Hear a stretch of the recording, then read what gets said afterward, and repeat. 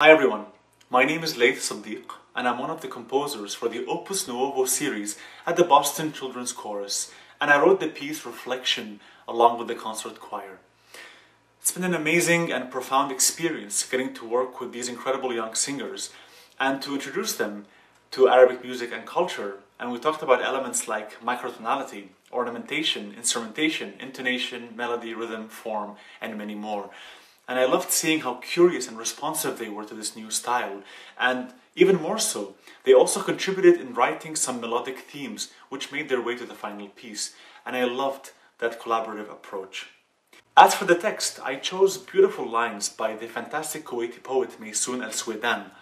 The lines read, "Anta fawqi, anta tahti, anta hawli, anta fiya," which means you're above me, you're below me, you're around me, and you are within me.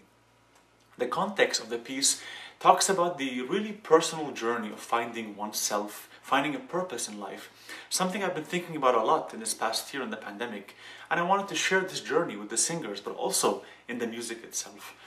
And as the text reads, oftentimes we search for these answers away from us, externally, forgetting that the answer sometimes lies within.